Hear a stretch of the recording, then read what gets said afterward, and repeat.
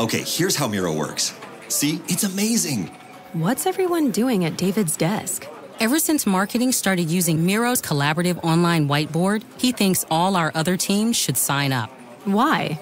He says Miro's making his meetings disappear. And if every team gets on it, that means even less meetings. They're using Miro for brainstorms, mind maps, customer research. So could we use Miro instead of having another 100 meetings for every round of feedback? Yep. You can comment, react to ideas, even leave a recording on the board. And what about presentations? There are Miro templates for that. How do you know so much about Miro? I've actually been using it all along. I just used a Miro board to plan the best vacation. Okay, I'm on board. See how Miro users save up to 80 hours every year by meeting less and doing more. Get on board at Miro.com with 3 boards free forever. That's MIRO.com.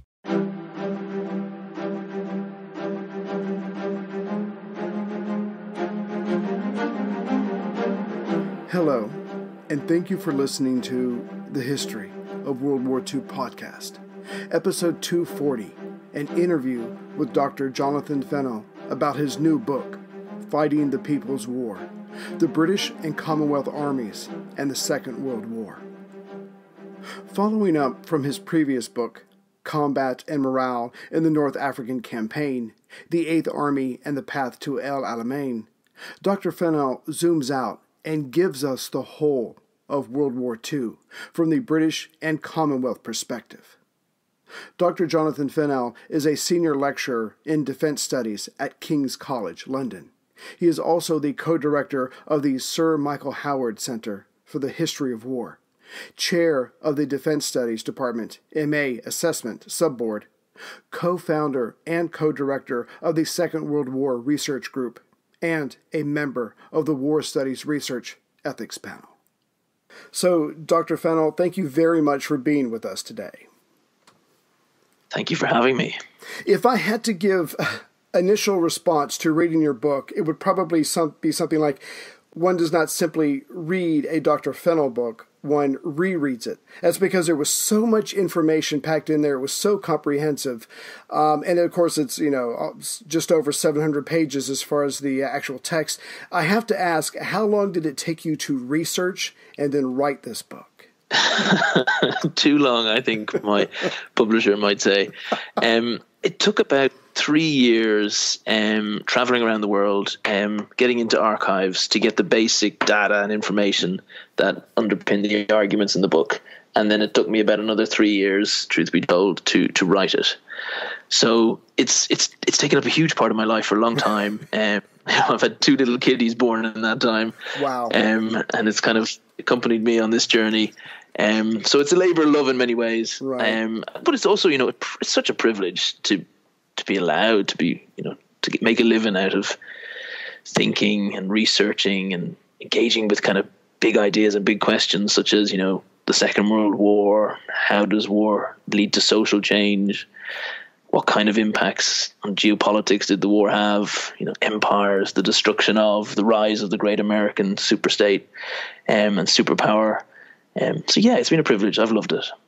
Yeah, you could probably think of this book as another child to add to your family, but I do love the fact that you included all of the reports that you used in the back of the book for someone, who really wants to get stuck into World War II, the details. That's all there included in that. I enjoyed that very much. So if I could, I watched you on a lecture on YouTube, and in that lecture you quoted a Sir Michael Howard when he said, "Wars are not tactical exercises at large. They are conflicts of society. They can only be fully understood only if one understands the nature of the society fighting them." And after reading your book, I got the sense that you took that premise and went with it, but in a much larger way. I mean, you're absolutely right. It's central to understanding the approach to the book. But it's only in many ways half the book. So half the book is dealing with this big debate over whether the British and Commonwealth armies performed very well or not. It's telling the story of how they got on. But it's deeply connected to what's going on the home front. And the argument goes that how can you understand the behavior of men and women in combat if you don't know what's happening in their homes? Because that's that's the thing that drives, especially, young men. Most combatants, almost all combatants at this stage were young men. Young men are thinking first and foremost of their loved ones back home. So when we try to get to grips with their behavior on a battlefield, I think we need to know what is going on at home, socially, politically, economically. Right. So this book's goal seems to be, in a single volume, a comprehensive history of the British and Commonwealth armies in World War II, which is staggering enough. But like you were saying a minute ago, you cover so much more than that. Can you tell us about one of the central themes of this, which is the morale effect and how that morale can fluctuate through a very long war? Yeah, so if Howard's insight kind of helps understand one half of the book, the other half of the book is about how the experience of fighting influences the political views of combatants. And so how those soldiers went back to their societies and voted in key elections, how they changed the world around them. So there's kind of this two-way street. The home influence the front, the home front influence the battlefront, and then by understanding dynamics on the battlefront, we get a much clearer idea of how change happens on the home front over time. Yeah, I'll have to say that's one of the things that I really enjoyed about your book is just the multi-layer. It's almost like a spider web. One side affects the other side, that affects the home front, that affects the officers, and the officers are constantly checking out the morale of the men through their letters, and there's the censoring aspect of it. You just really get a sense that this was much more complicated than what we're normally told. It's just war where officers give orders and the men go out and do it. But this really does show it was a very human affair. And that was just one of the, which might sound obvious in hindsight, but it was one of the things that I really enjoyed about your book. So in your introduction, sorry, go ahead, please. Yeah, the point you make, I think, is an important one. The story we're used to hearing is the story told us by Churchill, or the story told us by Montgomery or Slim, the great men who, when you listen to their own accounts, were obviously central to the way they understood the war. Right. But when you start to, really get deep into it, the kind of shocking, as you point out, maybe it shouldn't be shocking. Obviously, it shouldn't be shocking. Ordinary people mattered. Yes. A young guy in a slit trench somewhere in a field in France has the fate of the nation, on his shoulders. If he decides to run away, democracy dies. If he holds his ground and fights and repels the attackers, democracy lives, the nation survives.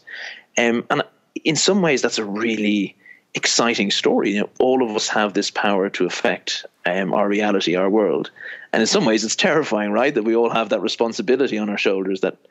Strategy, the fate of nations is a complex thing. Everybody plays a role. And we need to integrate the ordinary person more effectively into that story. And that's why I think, you touched on these sources, these censorship summaries. That's why I think they're so important. So let's say, your normal book, having a look at British and Commonwealth or any army in the Second World War or any war, it might be based on, 100 letters, 100, memoirs, or looking at the experience of 100 troops. Maybe if you're really hardworking, 1,000. But these censorship summaries, so soldiers are writing home, their letters are censored and turned into weekly, bi-weekly, and monthly morale reports. These reports I found were based on something like 17 million letters. So we're getting 17 million perspectives rather than maybe a couple of hundred or 1,000. And so that allows the story to be told with authority, with confidence. And we get it. And what's remarkable, I think, is the story is different. It is not the Churchillian narrative. It is a very different one. The ordinary person experienced the war in a very different way. That's exciting, I think. Absolutely, because for people out there like me who are, and maybe something's wrong with me, I don't know, but I'm obsessed about World War II ever since I was 12 years old. But if you're just a person who likes to read history books, it's not your job, it's your hobby. But if you read about great men, you've got Alexander, you've got Caesar, you've got Churchill, and you've got Stalin and things like that. Yeah, you do end up getting a sense that they're controlling so much more. And in some ways, it's all about them. And that's one of the things I appreciated about your book, is that it turned that very idea of the great man on its head, because the great men not only have to direct the war, but they also have to react to the morale of their men, because you can come up with all the plans you want, but if your men's morale is in the gutter, they're not going to be very effective, and you have to address those issues. I mean, spot on. I mean, you only have to look at the world around us right now. To what extent are our leaders really in control? You don't get the impression that they're that much in control, do you? No. I mean, listen, I can't control my 2 kids at home. I mean, let alone how you run a country, in a world war. I mean, so strategy, if that is the process of trying to get from A to B to win a war, it's iterative. It's a process, and it's multi-layered. So it's happening, yes, in an office in Whitehall or in Washington, but it's also happening much lower down the chain. So, young fellas, in this case, as I say, in a slit trench, the strategic corporal narrative, they can influence the outcome of events. And the decisions that those people are making, as you quite rightly point out, filter back up through the chain, the levels of war, and influence what's happening in Washington and London. So we have to understand it as a system of systems, which is complex, but also really exciting, because the world is not binary. It's not made up of ones and zeros. Human beings are infinitely complex. And when we start to look at the world, I think, in that way, we get a more accurate picture of how change happens. Absolutely. And if I could stick with that theme, in your introduction, you say that the men fighting were doing so not only to defeat the Axis powers, but they were also hoping or thinking about improving the modern nation. And I was surprised, and maybe I shouldn't have been, that they had such weighty topics on their minds during all those long months and years of warfare. I mean, they were actually quite, like you were saying, quite concerned about their families and also what's going on back at home. This is one of the things that surprised me most when I got to grips with these censorship summaries. Because the literature mostly suggests that the English-speaking armies didn't care at all about politics. It's about the primary group, the comradeship, the band of brothers narrative. Yeah. They fought for each other, and all this political stuff didn't matter. And it's so dominant. And yet here we have the soldiers' letters, and they're just talking about politics all the time. All the time. Right. They really care. And there's a frustration over what had happened post-1918. The homes fit for heroes never materialized. The depression had been rough. Mm-hmm. And they're saying, listen, okay, you may have got our fathers to sacrifice themselves for the state and offer little in return. You're not going to get away with it again. There has to be a bit of quid pro quo here. We will fight with great energy if you give us something in return. And that thing has to be a better post-war state. In the case of Britain in particular, it hinges around the Beveridge Report, this report that comes out in late 1942, setting out the blueprint for a welfare state, national health. And the soldiers want it. That's the thing they want. They want a better post-war world, a new Jerusalem, as some have referred to it as. Yeah, I just have to ask, when it comes to that report, I mean, it's in the middle of the war. Is that a response to what the troops were kind of asking for, or was this kind of leading the way? If you could just tell us more about that, because I do know it seems to be, look, we're in the middle of a war fighting for our survival, and you're talking about the future that's, if we have one, if we win this war, it doesn't seem like it should be a priority, but it turns out to be massively important to the troops. Yeah, Churchill's perspective is that in a nutshell, right? So the report kind of it is constructed in a way to give a blueprint for what the whole nation is fighting for, not just the soldiers, the whole nation. So something positive to work towards. And Churchill, was a man of great vision. No one can deny that. Right. He was moved by the plight of the poor. He was not of the poor, as we well know. Right. And his reaction to it was, well and good, we can't deal with that now. We are in the midst of a crisis of, quite literally of global proportions. Mm-hmm. The fate of the state is in the balance. We can't talk about post-war. We can't make promises that we can't be sure to keep, which, you could say, well, that's a reasonable perspective, considering. The problem is you can't get to that place. You can't get to victory unless you bring the people with you, unless you mobilize the people for this great sacrifice. And the people say, well, you know what? I want a promise now. Give me that promise, and we will mobilize for the state and we will win this thing. And so there's this kind of disconnect between Churchill, or the state, and the ordinary soldier. And the promise isn't made. The Conservatives, who are the dominant partner in the wartime coalition with Labour, basically shelve Beveridge and keep it on a long arm. And this is a disaster for the troops, who feel very much let down. Right. And not to jump ahead too much, it might be a disaster for the troops, but it's also going to be a disaster for the Conservatives by the end of the war, because people who are a little more politically savvy, maybe than their fathers, they're going to figure out, look, we know what you're trying to do. And like you were saying earlier, we're not going to make all these sacrifices for a pittance of what we should be getting for all of our sacrifices. Quite right. And what happens in 1945? There's a general election. Churchill and the Conservatives get booted out in this landslide victory for Labour, and I think we'll talk about it a little bit later on. The evidence is, I think, overwhelming that the soldiers voted for Labour, and that the soldier and his social network, his family and friends, were absolutely essential to the outcome of that election. Right.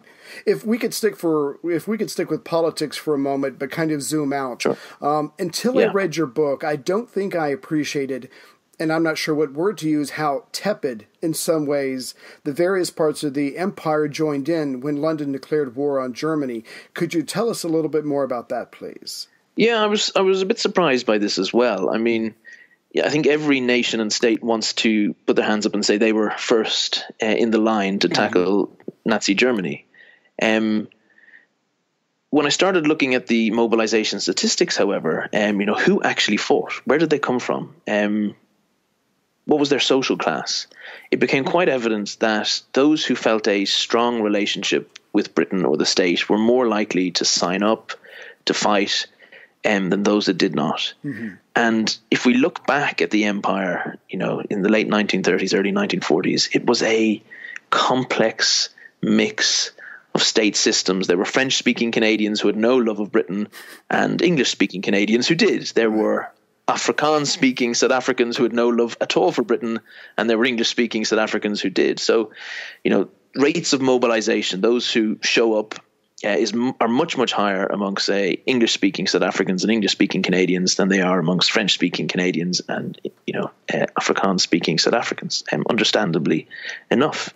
Mobilization in India is, really not that impressive. I mean, the narrative goes the biggest volunteer army in history was created out of the subcontinent in the Second World War, over 2 million people, which is, on the surface, very impressive. But out of, 350 million people, that is only a tiny amount of the potential manpower of India at the time. So those parts of the empire that didn't feel a great connection with Britain were less likely to sign up. In those places where you've got really kind of detailed statistics that have survived, such as New Zealand, you see that 47% of all those called up during the war appealed against their call-up, said, I prefer not to go, right, and formally asked to go. And the New Zealand case is, I think, fairly representative. It's just we know it happened in New Zealand because they kept the statistics. In other places, statistics just aren't there to show what happened. So I guess ordinary people were more interested in their own personal universe than in geopolitics, which again, when you say it out loud, shouldn't be much of a surprise. Right. If I could follow up real quick, and I'm going off memory here, so you're probably going to have to correct me, but in the introduction of your book, there's a quote from, and I'm not sure of his proper title, it's like the minister to India.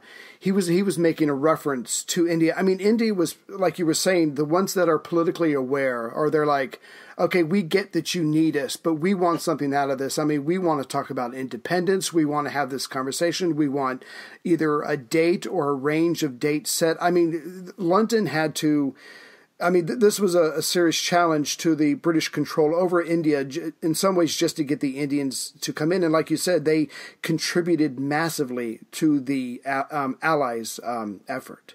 I mean, it's an interesting moment, isn't it, for the British Empire? And for the second time in a generation, it relies on the subject peoples of the empire to sacrifice for the existence of that empire.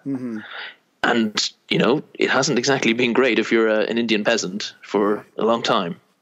And they say, well, okay, Congress, their representatives, and the Indian National Congress says, okay, we'll step up, but you have to give us something in return. Very similar to the narrative, right, to the debate that's going on the home front in Britain. If you want us to fight, there has to be a bit of payback. So this kind of these moments of crisis, the war is an opportunity to negotiate the relationship between the citizen and the state. There's got to be a little bit of give and take. So the outcome is basically Britain gives away India in response to its need from Indian manpower and material in the Second World War. So it's the nail in the coffin of the British Empire. Right. And if we could stay with that theme, but go back to New Zealand for a second, could you tell us, and I know this comes later, but if you could tell us about the Furlough Mutiny. And again, New Zealand was, their morale, the morale of the government, the people and the troops, this is a major factor in them contributing to the war. Yeah, I mean, so this dynamic between home and front is really brought to the fore by the experience of the New Zealanders in the war. And it's easier to tell their story in many ways, again, because the sources have been kept in a way that they've been destroyed in other archives. So by the end of 1942, early 1943, the New Zealand Expeditionary Force in the Mediterranean is just knackered. It's exhausted. It's been fighting solidly for the best part of a couple of years. And the offer is made to send about 6,000 troops home to New Zealand on furlough, on leave, to kind of recharge the batteries. The idea being, once they recharge the batteries, they can come back to the front and get on with the job. So these guys are sent home. They're, needless to say, delighted. They return home, and what they find is a country that they perceive not really to be playing its full role in the war. People are living a good life. The war isn't impinging massively on their quality of day-to-day life. And this is the real problem, 35,000 fully fit young men working in essential industry, in industry, and not fighting. So they say, well, hold on, this can't be right. You're going to send me back to the front. I've already fought once, and you're going to send me back to fight a second time when there are perfectly fit young men here who could fight for a first time. So no man twice before every man once became the kind of the battle cry of the furlough men. Well, the long and short of it is most of them refused to go back. Simply refused, and it's a mutiny. I think in any way that I understand what a mutiny is. I mean, I know it's harsh. They refused to go back, and this has big consequences for those still serving in Italy in and around the time of the Cassino battles, which I assume most listeners will have perhaps heard of. These big battles in Italy in 1944. So if put yourself in the shoes of a New Zealander now in pretty cold mountainous terrain in Italy in early 1944, and you hear what's going on back home. You know that there's these 35,000 fit men not coming out to fight. You know that those who were sent home are not coming back, which means you can't get your furlough because you're next in line. And all of a sudden you're asked to march up pretty steep hill, take Cassino town under appalling conditions. And the impact is that there's a morale crisis. That there's huge rates, very high rates of sickness in the New Zealand Corps. The censorship summaries, outline this in great detail in terms of the percentage of people who are feeling, let down, dissatisfied, miserable, want the war to be over. Desertion rates increase, battle exhaustion rates go through the roof. And so, the argument that I develop in the book is the only way we can really understand what happens at Cassino, the failure of the British and Commonwealth forces to take Cassino in the second and third battles, is when we look at what's happening on the home front, the Furlough Mutiny, and how the knowledge of the Furlough Mutiny is filtering through to the soldiers on the front line. And I'll add just one more thing, if you let me, now that I'm in full flow. The other thing that they'd expected for these great offensives was that a whole pile of veteran troops would return from New Zealand. But when the mutiny occurs, these guys no longer are returning to the Mediterranean. So you have, formations going into battle without many of their key veterans. You have a lot of rookies going into battle for the first time. So performance is obviously negatively affected for that reason too. Right. Yeah, I mean, you're right. It comes at a critical time because we're trying to, go through Italy to try to pull German troops from the Atlantic Wall. So this is, like you said, it's all layered, it's all tied together, and this couldn't come at a worse time. So I'm glad you mentioned that. So if we could jump into the military history of your book. So if I could jump ahead a little bit, get past the crisis part of the war, but when it comes to some of the major turning points in the war, with North Africa lost to the Axis powers, it is time to take Italy. And as the British and Commonwealth soldiers have been fighting the longest, how does their performance stack up in the Italian campaigns, specifically Cassino? Now we see that they're not going to get those New Zealand reinforcements that they probably assumed they were going to get. Yeah, I mean, so we almost have to go right back to the start and then quickly come back to Italy. So the way in which the British and Commonwealth armies set up to fight the Second World War is not that different from the way the Germans were thinking about it. Again, that's not what the dominant kind of story in the literature. They're thinking about mobile operations. They're devolving command and control to something called mission command, which basically means trust the individual closest to the enemy to make the decisions because they can see what's going on. So it's a very dynamic, aggressive way of fighting. And this really doesn't work out too well in the context of the early years of the war because you have some of these morale problems we've just talked about, and also an army that is not very well trained because the Commonwealth has mobilized very late for the war. So you're trying to convert a citizen army into an effective fighting professional force. So Montgomery rocks up in the desert in 1942, and again, that's a story that has been told. What he does, though, doctrinally, in terms of the way the army tries to fight, is really quite interesting. He just reins everything in. He says, we can't do this sophisticated type of fighting. We got to get really conservative. We're going to use lots of artillery, blast the opposition with artillery and then advance. Blast the opposition with artillery, then advance. So it's very stop-start. It's methodical. It's not particularly dynamic. Right. And that works perfectly fine if you think about it in a desert where artillery can really dominate because there's nowhere to hide. You can blast Rommel out of the El Alamein line because there's nowhere else for him to go. The problem is when you get to Sicily and you get to Italy, there are vast mountain chains. You can't dominate the battlefield with artillery in the same way. And the terrain requires dynamic, aggressive infiltration operations, the tactical and operational level. Right.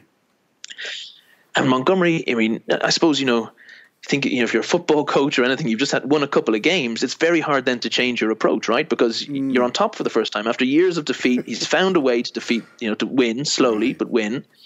And what he needs to do is change his method again, and he's reluctant to do so. And so the British and Commonwealth armies kind of plod their way up the spine of Italy in a not particularly impressive manner. I mean, it's rough stuff. The terrain is awful. The weather is awful. So, I mean, do they cover themselves in glory? Probably not. It's, there's a lot of doughty, sticking to it, but it's not spectacular stuff.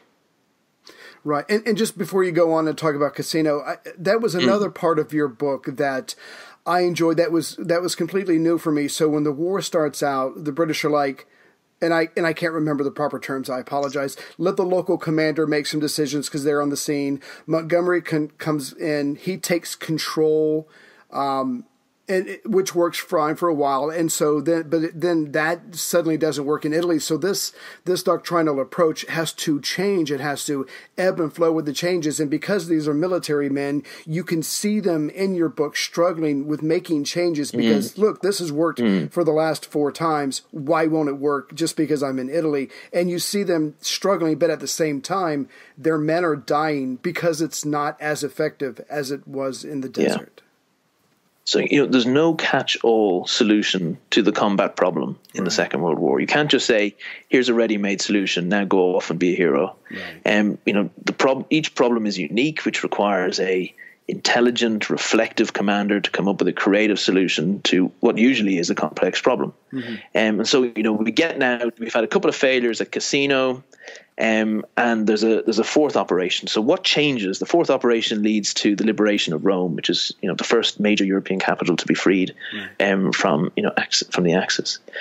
In large part, it's about almost totally replacing Eighth Army, which is the British and Commonwealth Army that's fighting alongside the Americans in Italy. You bring in a lot of Poles who are much more inclined towards this type of aggressive operation.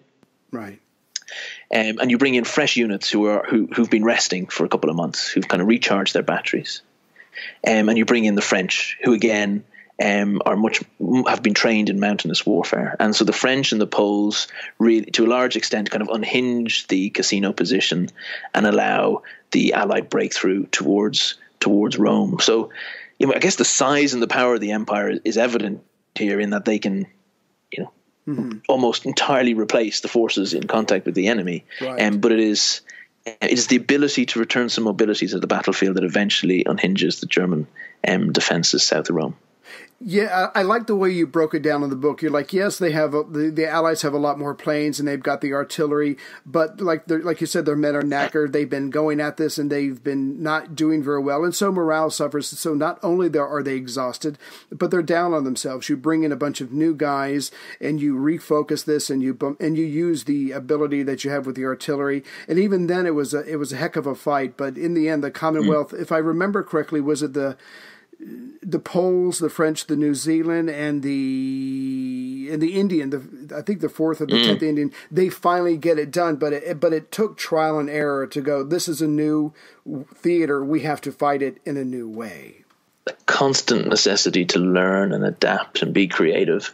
So in some ways, there's a really positive story for the army or the armies here, right, in that, the commanders are adapting. They are coming up with some clever stuff. They're trying stuff all the time. Right. But they face some just really, really difficult challenges. Okay, sure, the terrain in Italy, insofar as terrain favors one side or another, it probably favors the defenders. And there are kind of socio-political issues. We've talked about the furlough mutiny. We've talked about how the unwillingness of the British government to kind of row in behind Beveridge impacted on British morale.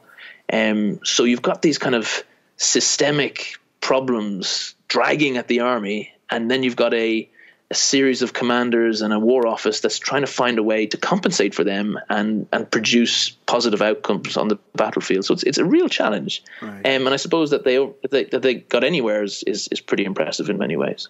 Yeah, but for me, what made it really, and this is in a morbid kind of way, what made this part of your book enjoyable for me is that you add the element of the drama that there's a timetable. They're trying to get ready for D-Day, which we'll go into a moment, but there's a countdown. They have to get the landing craft back up to the channel to get it ready. So even though they're trying all these things, there are time limits, there are logistical limits, and some of the commanders aren't as aggressive as others are, but eventually, like you said, they crack Cassino and Rome is liberated. If we could take the idea of adaptive doctrinal approaches and shifted to the Eastern theater for a second. Of course, when the Japanese, they launch their attack at Pearl Harbor and they're all ready to go. So they have a lot of success in the East in late 41 and 42. So clearly the troops that are going to have to oppose them, the Indians, the Australians, and other forces that are going to oppose them, they have to really rethink, make some serious changes from the bottom up. So they have to review pretty much everything because they're not doing well up to this point.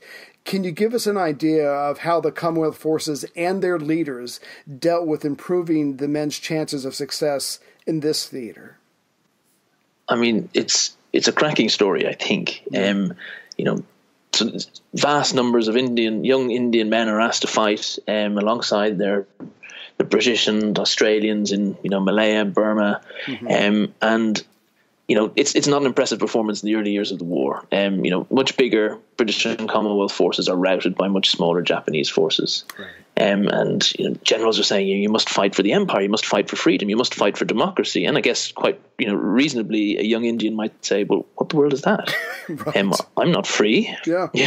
What is I don't have control over my destiny or my country's destiny. Right. So there's this kind of disconnect again. And so what they have to try and do is somehow turn a fairly disenchanted citizen army into a professional one with in terms of really good training and kit. So quite a painful kind of lessons learned process is undertaken. Right. Those in command say, okay, right, we're in trouble. What are we going to do? And the key thing really that they come up with is, well, we can't change the situation. We don't. It's not in our power to change the destiny of India. I'm a general, and let's try and train these guys. Right. So they put in place this astonishing training process, because in jungle warfare, unlike the desert, you can't really dominate the battlefield that easily with artillery. Jungle warfare requires infiltration, small units working independently and aggressively to surround and penetrate enemy forces and make them surrender. So you have to devolve. So we're coming back to this doctrinal devolve command and control to the front line rather than centralize command and control, which is what Montgomery wants to do.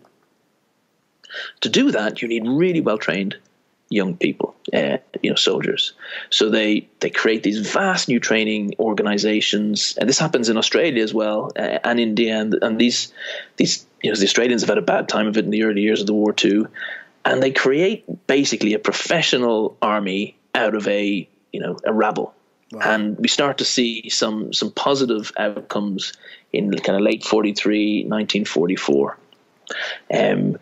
Certainly by this stage, the Japanese are looking to kind of expand again, and you've probably come across Imphal and Kohima as kind of big kind of series of battles that takes place in 1944 in the Burmese jungle, and for the first time, the Indian Army, the British Indian Army, fights with real determination, real skill, and the training starts to play out positively on the battlefield, and it's a vast and dramatic defeat for the Japanese armies in Burma. So there's this really quite impressive turnaround in the space of a relatively short period of time. Here's a question for you. What would you do to save humanity? And how far would you go to stop someone who is getting in your way? The ancient rivalry of assassins and Templars cuts to the heart of good versus evil. But it wasn't always clear who was good and who was evil. Plug in to explore the amazing world of medieval feuds. Echoes of History, Assassins vs. Templars, is a special collaboration between History Hit and Ubisoft, the masterminds behind the Assassin's Creed games. Hosted by Dan Snow from History Hit and Matt Lewis from Gone Medieval, together they will take a close look at the real history of the secret societies, which inspired the Assassin's Brotherhood and the Templar Order in the Assassin's Creed games. Plus, they will bring on other premier historians as they discuss unearthing the myths of the Grail and who really was the inspiration for the main characters in the game. Echoes of History, Assassins vs. Templars podcast is available right now wherever you get your podcasts. Listen and subscribe to Echoes of History today to discover the hidden truths that have shaped our world and inspired the video game series. That's Echoes of History, wherever you get your podcasts. Listen today and subscribe for more. And if I could drill down for a second, and again, I'm going off of memory from your book, what the commanders do is that they extend the training period. They specialize the training for warfare. So, and you're right, even though the generals can't say to an Indian soldier, you're now going to be free, what he can do is that he can say, I can give you the skills that to increase the chances that you, an individual, you're going to survive this war. That's the best I can do for you. That's what they do. So not only are they more effective fighters, but their morale goes up because they actually think, hey, I might survive this. I might come out alive and victorious. And again, just focusing on the morale, how could that not improve their chances overall? Well, they're quite clever. So they create these kind of Josh groups in inverted commas and army education, which also happens in the West too. So they kind of create a space for the soldiers to talk about social change. We can talk about a better world, although we can't actually necessarily right now make that happen. But then we will turn you into professionals. We will teach you how to fight. We will send you into the jungle for 2 months, and you will practice, and you will practice, and you will practice, and you will practice again until you can do what is necessary. And so confidence starts to improve and performance starts to, and then you get a little win, and then a little win breeds another little win. Right. And you know how it works. And all of a sudden you have an army or a series of armies that is capable of tackling the Japanese in the jungle. And I just have to mention before we go on, the training that you were speaking of was so intense. There were casualties. I mean, some of the soldiers were dying from live fire exercises, and so they made it hard as hell. But they were doing that so these men could have a chance of victory and surviving the battles against the Japanese. Quite right. It was, very realistic, very tough. And that really was the only way to solve. So the solution kind of became, training really is a central part of the book. And if you think about it, step back, theoretically, you can have all the understanding in the world about how to fight or how to solve any problem. Right.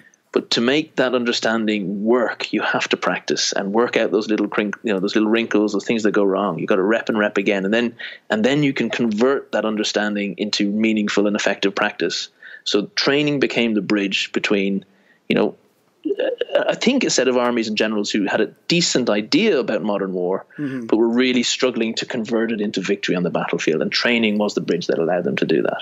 Yeah, I grew up in a military family, and something that was instilled in us in a very early age is the only difference between a civilian and a soldier is practice. And that's we just had that drummed into us to any facet of your life. You're going to get better at it if you practice, and that's what it comes down to. So now that they're improving the fighting capabilities and probably the equipment that these Commonwealth troops are having, how does that manifest itself, like in Burma and Impala and Kohima? If you could mention some of that for us, please. Yeah, you're quite right, and we're not talking much about the United States here, but the kit, vast quantities of the kit that is now available in these parts of the world is coming through Lend-Lease from the United States to Europe, to the Far East, to the jungles of Burma. So, that is another story for another day, but it is absolutely central also to the British and Commonwealth story during the war. And so there's plenty of that in the book. So they've managed to kind of turn things around to a degree. But this process, you can't go from 0 to 1 from loser to hero overnight. Right. So they kind of survive. They grind out this big victory at Imphal and Kohima, the Indian Army. And once they've kind of repelled the Japanese attack, they really struggle to kind of counterattack and make any progress because this kind of hybrid approach has now developed where, they recognize the need for these fancy, mobile, aggressive operations, but they're still, wedded to a degree to the old firepower heavy approaches of the kind of early years in the war. So they don't quite get it. It takes them a while then to really get it right. And it's not until the kind of 1945 in Burma, in Operations Capital and Extended Capital, which are these really very impressive operations to finish the war against the Japanese in Burma, that we really see the final part of this transformation where, infantry and armor work together with artillery and air power to produce dynamic, speedy operations where there's a lot of aggression and speed on show, and they absolutely tear through the Japanese army in central Burma and down towards Rangoon. Yeah, that was one of the parts of your books that I enjoyed when the Japanese, they have these massive advances, they have pincer attempts, they're trying to take these very important locations, and you're right, in some ways they're the Australians and the Indians and everyone else, they are able to stand up to the Japanese and not only survive, but actually defeat them, halt them, push them back, and that just had to be a huge morale booster, because up until this, almost to this point, the Japanese are, in some ways, are seen as invincible as far as the individual warriors that they are, but with the right training and the equipment that's coming from the Americans, they're able to surpass them in fighting quality. And you make the point in your book as well, is that the Americans are like, well, let's just give a whole bunch of weapons to the Chinese. There are millions of them about. Let's just arm them and let them harass the Japanese. And the Commonwealth soldiers are like, no, we can do this. We've got this. We just need the training, the equipment, and the time. And they do prove themselves on that point. They just needed to become professional soldiers, and it worked out for them. I like your emphasis on kind of the timing, the role of America in this. Every day that goes by in the Second World War, Britain is in greater debt to the United States, as it borrows money effectively to pay for the war effort to put weapons on the battlefield. So there is this urgency, as you pointed out, this need for speed to defeat the enemy quickly and be seen to be absolutely central to this story.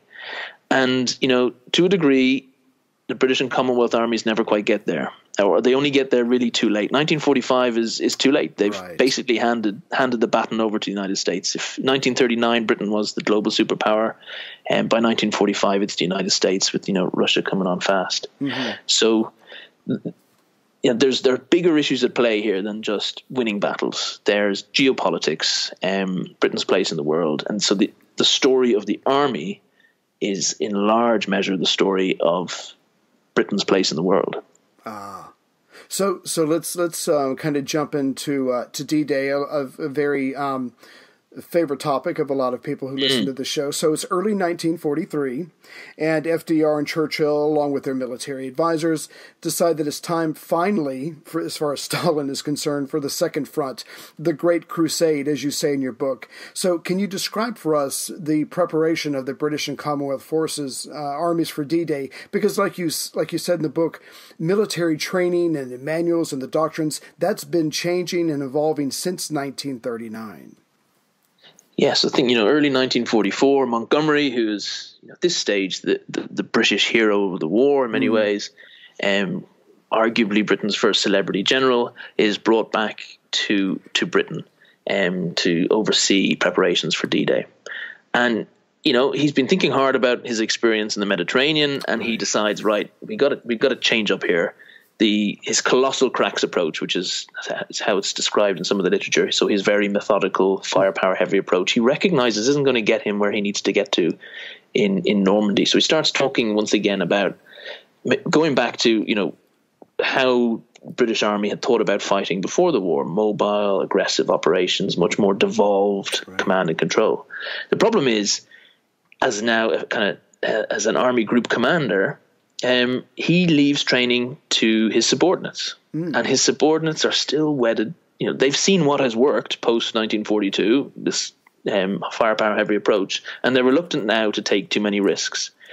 So, when the British Army and the Canadian Army, which fights in a very similar way, lands in Normandy on D-Day, while there's a recognition that there needs to be fast, aggressive activity, the troops are not trained to fight in that way. They're still trained to use artillery to subdue the enemy and then advance behind artillery until they get shot at, stop, dig in, call for more artillery, wait till it subdues the enemy, advance until they get shot at, dig in. So the speed that is necessary for really effective military operations is impossible because those who are asked to do the job haven't been trained appropriately for the job, which is a bit of a harsh thing to say. I mean, they train in great depth for the assault, for the actual landing. Right. And the British landings are extraordinarily successful.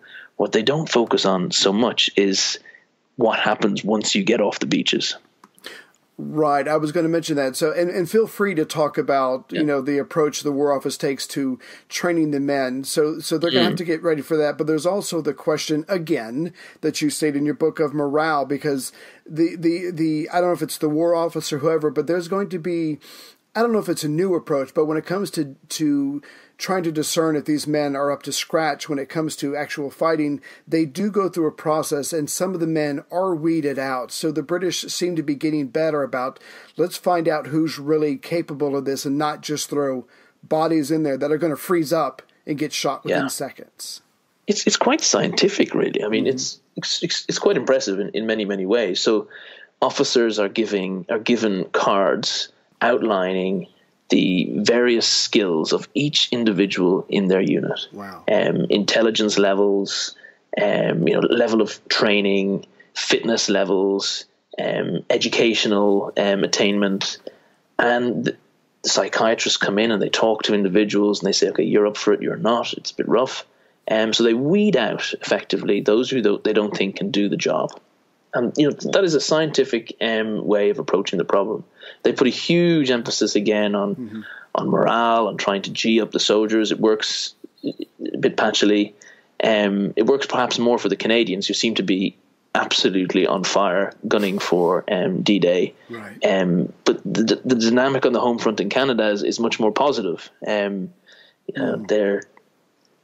There's just that seems to be providing a much more I guess, fruitful environment for them to think about the potential sacrifice they're about to make. Right. British soldiers, on the other hand, are, they're frustrated by all the Canadians and foreigners and Americans in the UK. Sure. They're frustrated by a lack of promise in terms of a better world post the end of the war.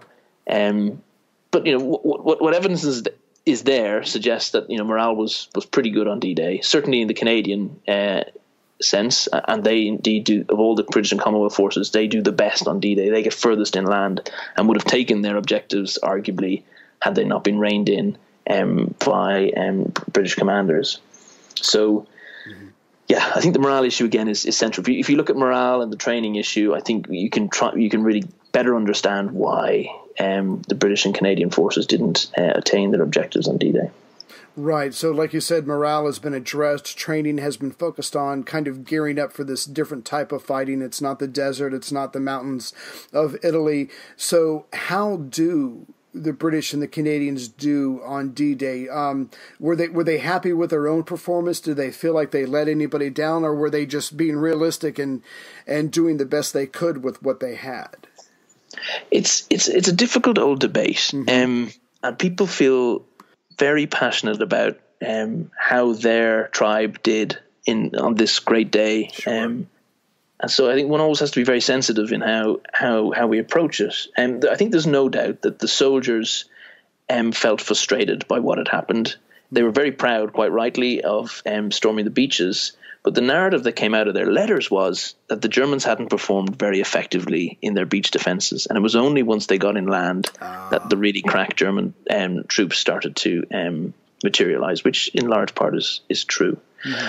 And over the course of the Normandy campaign, the sense of frustration, why is it taking so long, starts to build up. And it is casualty intensive. It is as bad as anything really in the First World War in terms of daily casualties. It's grinding. It's tough. The weather isn't great at times. The flies are everywhere. Wow.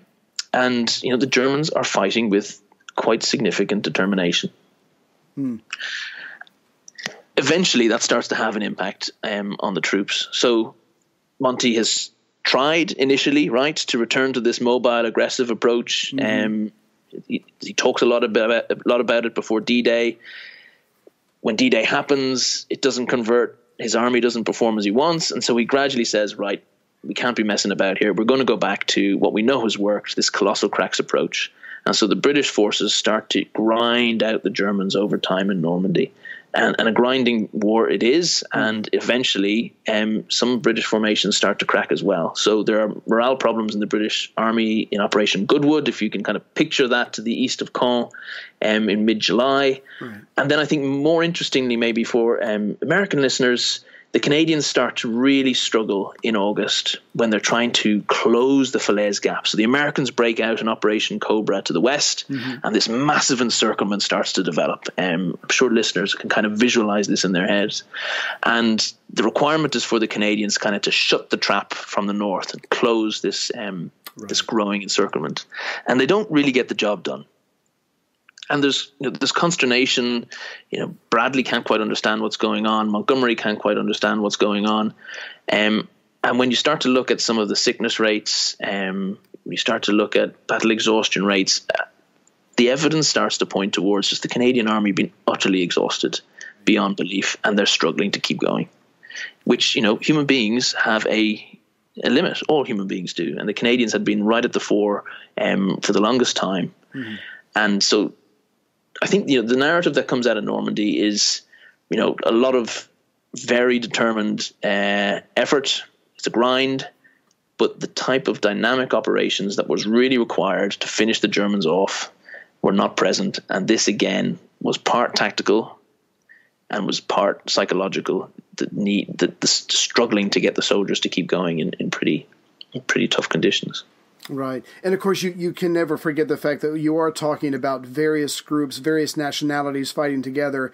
That's not always going to be the easiest thing in the world, because you're going to, those Canadians, they let us down, so that is right. That is, I guess, more than right to be able to finger point at other countries. But again, they do, get their act together. Everybody does their part. But you're right. I mean, it's literally adapt. And that seems to be something that almost happens daily for these troops. They have to, whether it's the next hill, it's the next ridge, it's the next whatever, to adapt and to be able to go on. But you're right, they are humans. They do get tired, but sometimes war calls for people to keep going, and they can't always meet that challenge. I mean, you're quite right, and I think we have to try and understand and be sympathetic and not be pointing fingers, for sure. What is amazing with the Canadian story is, though, even though I think in August 1944 they really are struggling, and that impacts on the ability to really finish the Germans off, perhaps for the whole war, they bounce back with remarkable speed, and they get caught up in really important operations to free up Antwerp, which is major port in Europe, after Normandy has been taken, and they perform now, but a few months after Normandy, in the kind of late autumn and winter of 1944, with astonishing determination and fight. So their morale bounces back, and the argument in the book, in part, is that there's an announcement about what's going to happen post-war in Canada. The Canadian veterans, Canadian soldiers, are going to get a huge bonus at the end of the war, in the region of £1,000. Wow. By comparison, if you look at what the average British soldier thinks he's going to take home at this time, is about £100. Wow. And so the Canadians saying, you know what, this may be pretty awful, but at least when I go home, I will be ready to go with a house. If I want to start a business, I'll have the cash. There's some payback here. So this process of negotiation that's taken place all throughout the war is still going in 1944, and the Canadian state pays out big, and the performance of the Canadian armies post Normandy is really very, very impressive. I'm glad you brought up the political social, because my next question is, okay, so the Western powers have landed in France, and as we all know, the Soviets are pushing hard on the Eastern Front. So this is the beginning of the end for Nazi Germany. Now, you state in your book that the men who were fighting, for all of that they've been through, they never stop being concerned about their families back home, but also that through the struggles of the war and the question of why we are fighting in the first place, besides survival, seems to launch a political awakening, not only of the public, but also of the soldiers during the war. So could you share with us, in various bits of the Commonwealth countries, the changes that they underwent at the end of the war? Yeah, one of the real finds, while I was going around the world researching this book, was I first of all came across the statistics for the New Zealand Army and Armed Forces in the 1943 New Zealand general election. So soldiers abroad fighting to defend democracy were also at times asked to partake in it.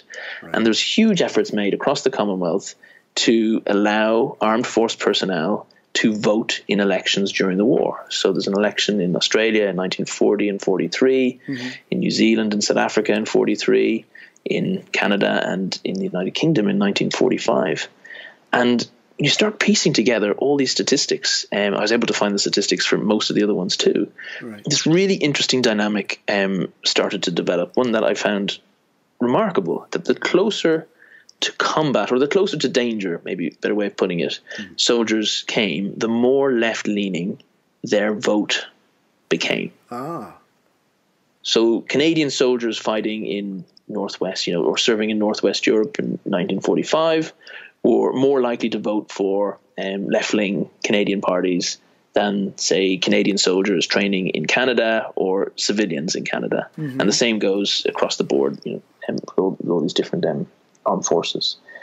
So the only way I could explain that was kind of looking at how shared danger awakened this kind of recognition in soldiers of how interconnected they are. Right. That, if I'm lying in a slit hole, or if I'm slit trench, or if I'm getting bombarded, you suddenly recognize that your welfare depends on the guy or the person to your left or your right, or back home building weapons or driving a bus, that everybody needs everybody. It's a real team process, fighting a war. You can't hide the fact that your welfare is dependent on someone else.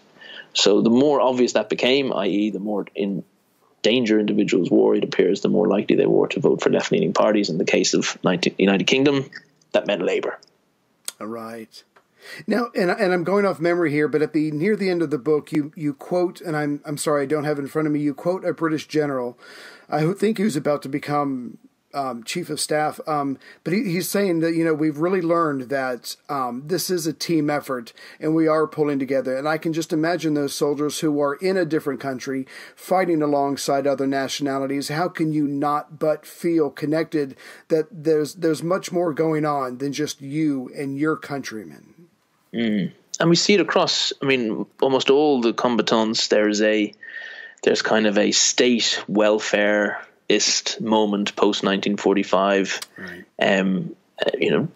Partly to repay the sacrifice that has been made, but also partly because of this kind of recognition that emerges from the war about how interconnected everybody is. Yeah. So you touched on this a minute ago, but so you've got all these changes, you've got all this political awakening happening in the various parts of the British Empire.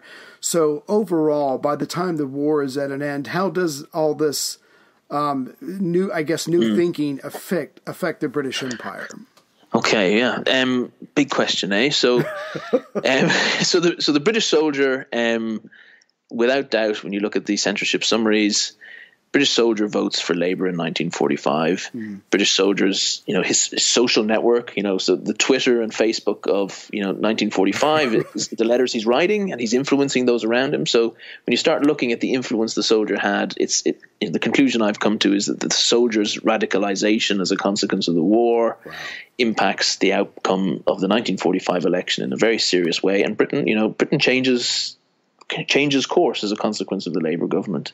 Labour in New Zealand genuinely only wins the 1943 election due to the soldiers' vote. They were losing the election, or effectively it would have been a tie, until the soldiers' vote returns from the Middle East, and then the Labour government survives. And so, again, a big project of kind of social solidarity in New Zealand hinges on the New Zealand soldier. Now, in the South African story is much less kind of benign and positive. Right. The South African state is a profoundly racist state in the 1940s.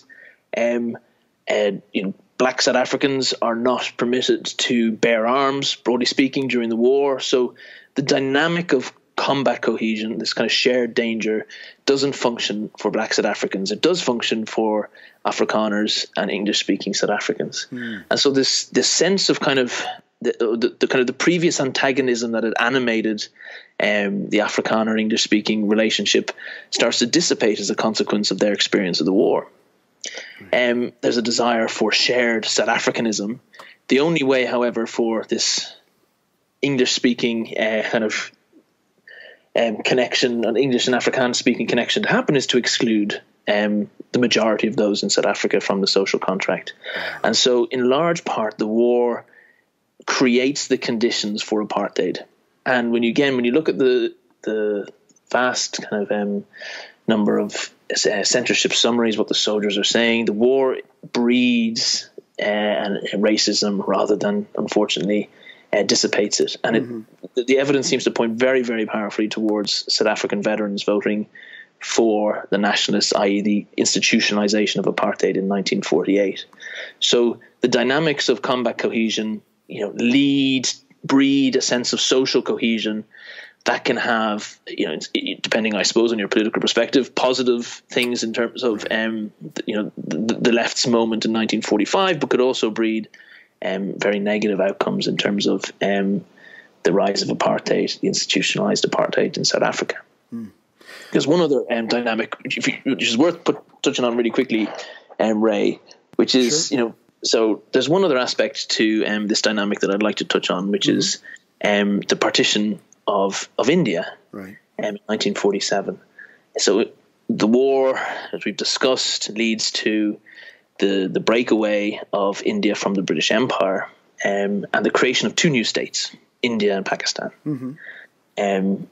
And there's a debate over where the lines dividing these two new states should lie, and a lot of interested parties try to make this an easy decision by using violence to take certain parts of the border area. And then there's vast population movements as the partition starts to take place, and Muslims move from India into New Pakistan, and Hindus from the New Pakistan into India. And what we find is soldiers or veterans play a really important role in this process. So all the organizational skills they've developed as a consequence of their time in the army now helps them protect their communities if they're on the move. It reduces, in many instances, the level of violence because, again, they're better able to move communities away from violence or protect communities who are experiencing violence. So the role of the veteran, lasts long after 1945. In many ways, they create the conditions for the post-war world, and play a really, I think, important role in politics and society, not just in winning battles. Mm-hmm.